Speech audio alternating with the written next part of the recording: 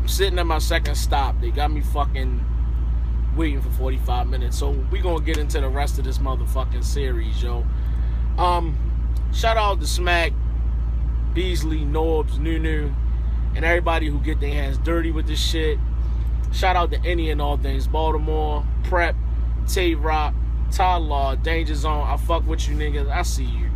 Shout out to any and everybody who shows me love on the Instagram or Twitter or Facebook or wherever. Yo, you can find me on the gram, because I'm always on the gram, at IamTBeezy, IAM_TBEEZY. Or you can find me on Twitter at Damn I'm Wild. That's all together, Damn I'm Wild. Yo, let's jump right to the shit, because the next video is, we gonna get pretty deep into it. So number 4, y'all. Number 4. Number 4 is Loaded Lux. Loaded Lux is in high demand, yo. not opponent wise.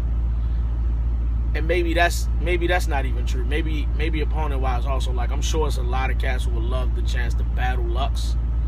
But in high demand, I mean, he's only being called out by VERB right now, who, no. And then maybe a shot at Charlie Clips.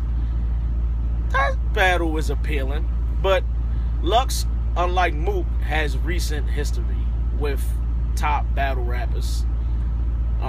Obviously CALICOE, obviously MOOK, and obviously Hollow the Dawn. Lux is a fucking living legend, and of all the names that I could even think of, immediately his name is going to be called out as one of the tops that you can battle. I don't even know how you could even keep Lux out of your top 5 as far as battle rap legends or battle rap is concerned right now. Like, easily he's going to get mentioned among the top battle rappers out right now. But like I said, he has relevancy, he has stage presence, he has current battles, he has the charisma, he's got the bars, he's got the name flips, the schemes, the whatever. Like, he's got it all. And you know, it's just a matter of him getting more battles right now. VERB is calling him out, like I said.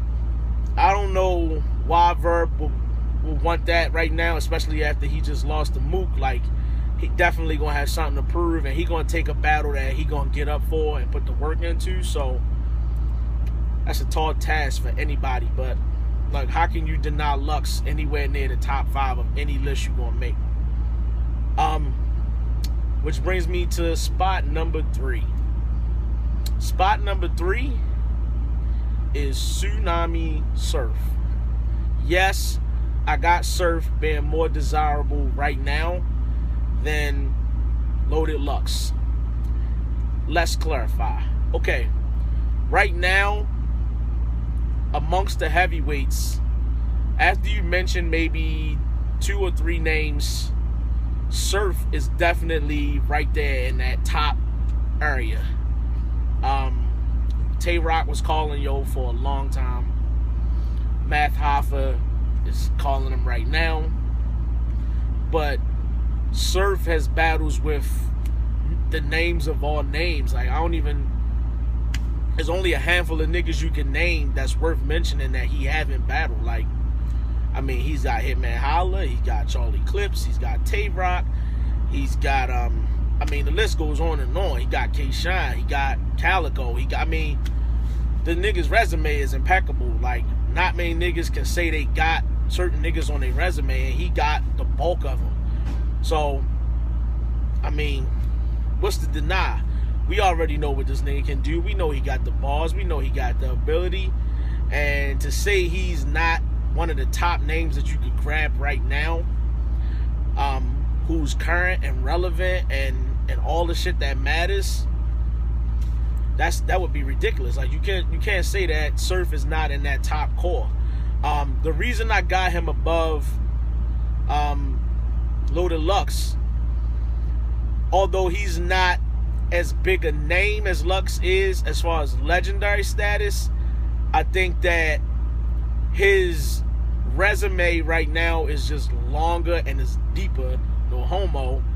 And I think that Lux needs maybe 2 more names to throw himself back in that top 3, because his name carries heavy weight, but he's only got 2 big names under his belt. Well, 3 big names over the past few years, whereas though Surf's whole resume just going down the list is crazy. So, and that's not to say that Lux hasn't battled nobody, but it's got to be relevant. It's got to be current. You know what I'm saying? So that's why I got Surf sitting at number 3. I just think his resume is a little bit better, and he's just worked his way into the top echelon. I don't know how you can deny him that status. So that's gonna push us to number 2. Now I know you're probably thinking, damn, okay, it's only 2 spots left. It's a nice handful of niggas who could get mentioned in this top 1 or 2 spots. Well, I'm gonna bust your bubble, and I'm gonna put number 2 as man Charlie fucking Clips.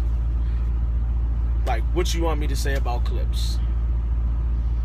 I guess a better question is, what can't be said about Clips? Like, it's Charlie fucking Clips.